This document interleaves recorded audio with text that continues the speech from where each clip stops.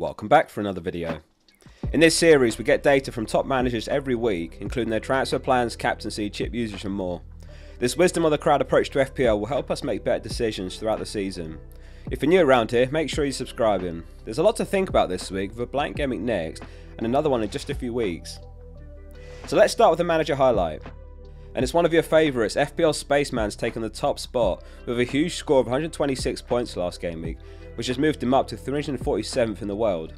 He finished first in the world on FPL Review's massive data model last season and is on course for another top season. We've now got 2 experts in the top 1k and 21 in the top 10k. Really impressive at this point with a good chunk of the season to go still. So let's move on to transfers. Only 4% are in the luxury position of being able to roll the transfer this week. 43% are making 1 transfer, 42% making 2, and 7% are making 3. We've got 27 experts taking a -4 hit this week, and 4 are taking a -8. If it makes sense for your team, don't be afraid to take a hit, especially if it's needed to get 11 players out. Look for players with some potential to repay the hit this week, or if not in the coming game weeks. A hit doesn't necessarily have to be repaid straight away if you'll be using that player more in the coming game weeks. They just need to outscore what you would have been lined up with instead over a number of weeks. 4% have got their wildcard active this week, and we've got a couple of wildcards from the experts to look at later. So which players are they spending all these transfers on? The top transfer in is He-Chan, joining 43% of teams, and Jota's leaving 59% of teams. So why are so many buying Hwang? Sheffield United next, which is a clear fixture to target this season. No one's conceded more than their 65 goals, Burnley is second worst at 55 conceded. He's scored 10 times this season, he's got good underlying numbers. For example, if we look at minutes per expected goals this season, for him it's every 243 minutes, which is comparable to Jota, Son and Gordon. He could even be on penalties as well. He did take one earlier in the season, though Sarabia wasn't on the pitch, who has a good record as well. And then Wolves have got Newcastle, who are one of the worst for expected goals over the last 6 game weeks, and then they've got Fulham home. Neto's a very good alternative though, who 8% have bought instead. He's got 2 goals, 11 assists, and he has been ticking along consistently himself, so both are great picks, and they're about the same price, at 5.5ml and 5.8ml. Darwin's been sold by 46%. They're moving fast to shake off the double game week 25 players and move on. 7% have sold Van Dijk, 5% have sold Luis Diaz. Solanke is the second top transfer in, with 32% buying him. It's not a great entry point facing Man City, but he does have Burnley game week 27, and then he's got the double game week 28, where he's basically a must-have. Liverpool and City face one another that week as well, so that might deter Haaland captaincy. So Solanke is going to be a hugely popular captain with 2 home games to Sheffield United and Luton. If you've got both Darwin and Jota, you might find that selling Jota works this week and then Darwin next week to attack the fixtures better. 20% are buying Powell, who's home to Forest this week, and as we know he definitely plays in game week 29. These are the latest blank game week 29 percentages from Ben Crellin. West Ham, Villa, Fulham, Tottenham, Burnley and Brentford will definitely play. The rest will be decided next week after the FA Cup 5th round. So this time next week we'll know exactly what's going on. One sound strategy is to buy the likes of Douglas Luiz, Bowen or Powell to add a definite game week 29 player to your team with a view to saving the free hit that week. Kelleher's joining 3% of teams, and that will be the wildcarders. No fixture this week of course, but Alisson is out injured till the end of March.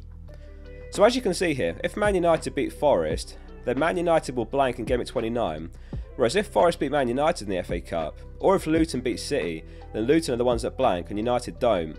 So therefore you can actually hedge against one another. For example, if you've got some Luton assets like Doughty, Barkley or Adebayo, then by adding a United player to your team this week, you're still almost certainly getting a player in game week 29 between both teams.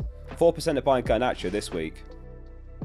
On to chips then. So 7% have used their second wildcard now, and 4% have got theirs active this week.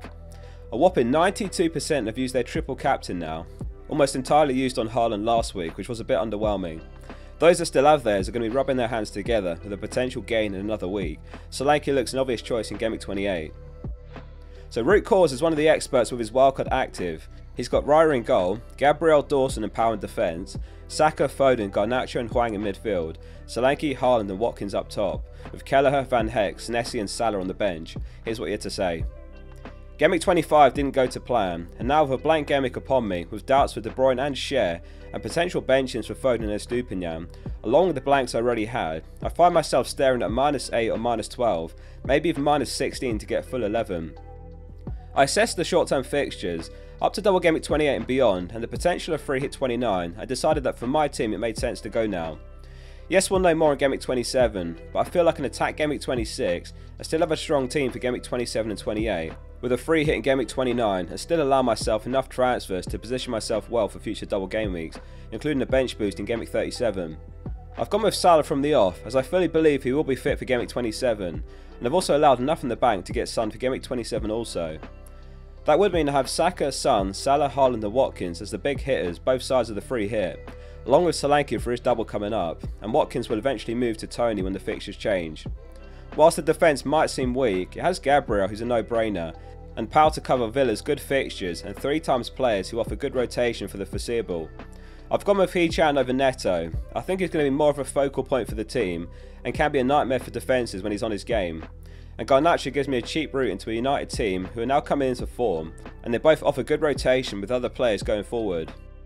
Big 4 FPL also has his wildcard active, and he's lined up a bit differently. He's got Areola, Trippier, Gabriel, Aït-Nouri, Neto, Foden, Saka and Hwang, and then Watkins, Solanke and Haaland up top. And on his bench is Neto, Palmer, Bell and Van Hecke. Here's what he had to say.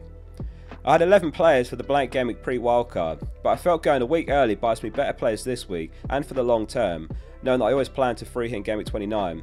Triple Wolves, but I have 7.6 mil in the bank to go Neto or Hwang to Salah next game week, and likely Aït-Nouri to another Bournemouth defender in the blank game week.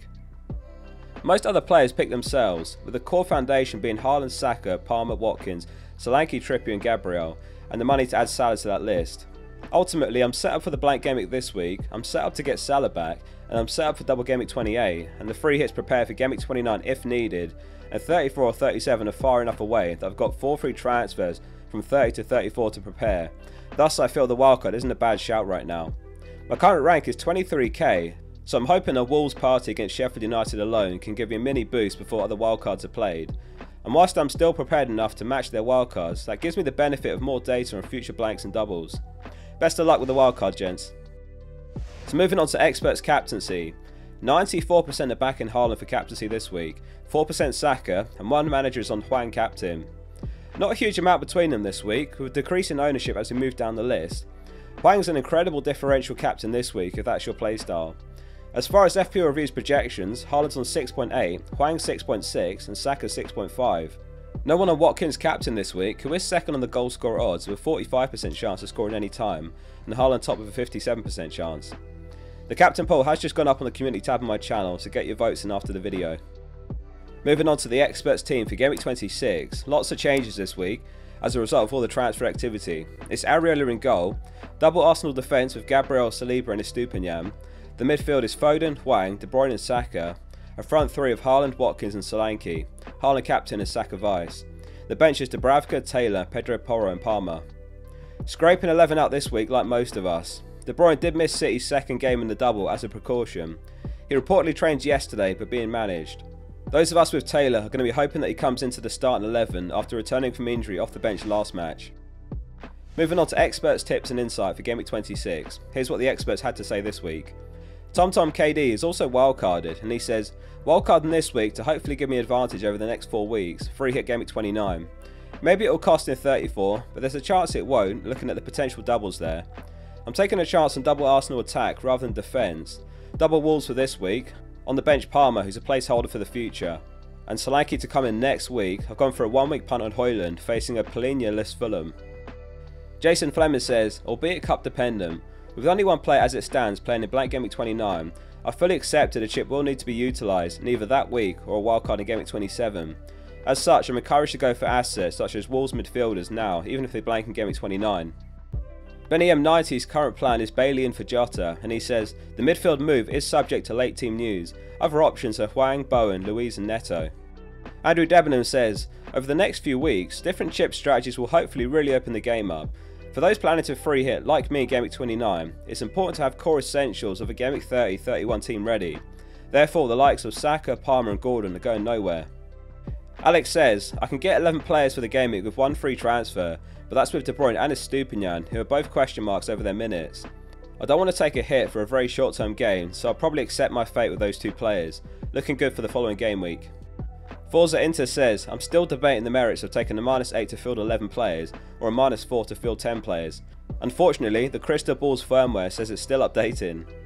Thanks very much for watching. Subscribe if this was helpful so you can follow this series every week. We'll be live here for the deadline on Saturday. See you then.